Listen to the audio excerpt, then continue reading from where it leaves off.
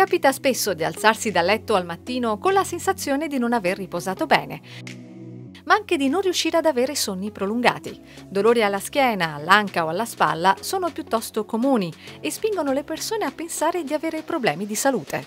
In molti casi però la soluzione è più semplice: è sufficiente cambiare il materasso. In effetti abbiamo constatato spesso in questi 30 anni di attività che le persone arrivano anche convinte di avere dei problemi di salute, per cui prendono antinfiammatori, la mattina sono stanchi, non hanno riposato bene, il sonno non è fluido, continuo, pensano di avere delle patologie. In realtà molto spesso hanno un materasso molto datato, molto esaurito, esausto. Intervenire su questo elemento fondamentale per la salute è spesso risolutivo di tante problematiche. E c'è anche un altro motivo per il quale il materasso dovrebbe essere sostituito più spesso: l'igiene. Molte persone decidono di cambiare materasso quando lo vedono usurato, con avvallamento, con l'imbottitura schiacciata, alle volte anche con l'imbottitura macchiata. Il problema nasce però anche prima di vedere queste cose. Il materasso si stanca anche quando non vediamo visivamente proprio una buca. Batteri, acari, muffe proliferano anche non in presenza di una macchia visibile. I materassi recenti hanno la possibilità di igienizzare in quanto i tessuti sono rimovibili, hanno cerniere che consentono una facilità di lavaggio anche in casa, anche domestica. Però i materassi di un tempo, che erano fissi, rivestimento non asportabile, presentano problemi di microorganismi, batteri, odori che rendono il materasso non sano. Parlando di qualità del sonno, solitamente si tende a far riferimento solo al materasso, ma ad incidere sono una pluralità di elementi, racchiusi all'interno della definizione sistema letto. Oggi si parla di sistema letto, quindi non è più il materasso da solo, è il materasso in abbinamento alla base. Solitamente sono supporti a doghe, però sono molto variabili, diverse fra di loro i modelli: doghe fisse, doghe basculanti, reti con movimento alzatesta, alzapiedi manuale o elettrico, materassi specifici per questo tipo di base.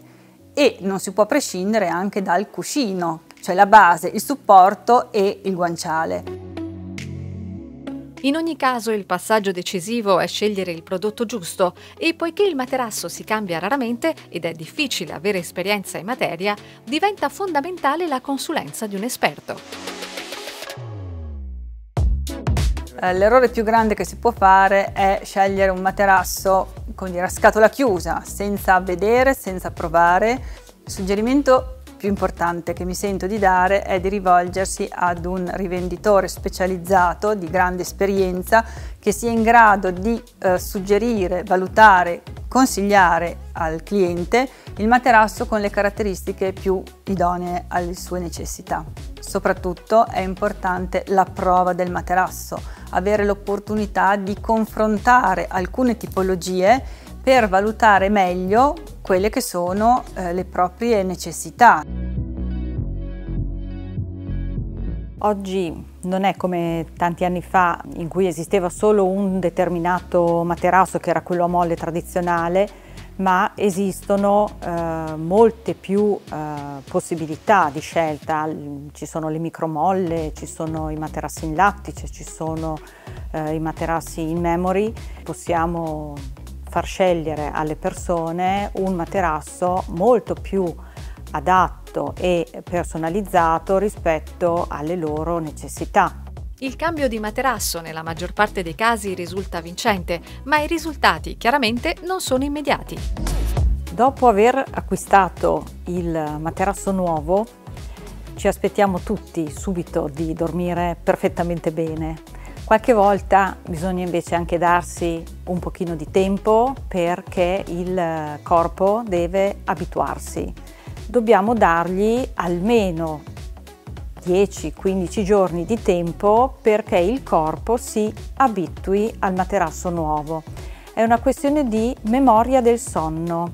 Sono abitudini automatiche che noi acquisiamo in 10, 15, qualche volta anche 20 anni di uso del materasso. Si riuscirà a percepire un sonno molto più riposato, un beneficio psicofisico importante, tanto che qualche volta ci si sente, diciamo, ringraziare dicendo che non ci si alzerebbe più la mattina dal letto col materasso nuovo perché ci si dorme su particolarmente bene. Questo di allungare il tempo del sonno è un sintomo di un buon materasso. Altro elemento determinante è la scelta del cuscino, accessorio che utilizziamo per molte ore ogni notte. Un errore molto grande che vediamo fare spesso è di scegliere un cuscino prendendolo da uno scaffale al volo senza provarlo e senza valutarlo, perché anche lui fa parte del sistema letto insieme alla rete e al materasso, quindi deve avere determinate caratteristiche. Noi ad esempio nel nostro centro specializzato lo facciamo provare. Abbiamo tantissime modellistiche, altezze, consistenze e in base al tipo di materasso scelto anche il cuscino viene proposto adeguato alle caratteristiche fisiche del cliente. Ciascuno di noi trascorre dormendo un terzo della propria giornata. Scegliere il sistema letto più adatto quindi risulta fondamentale e per farlo non si può prescindere dalla consulenza di esperti capaci di indirizzare ciascuno verso la soluzione più adatta anche alla luce delle ultime novità tecnologiche.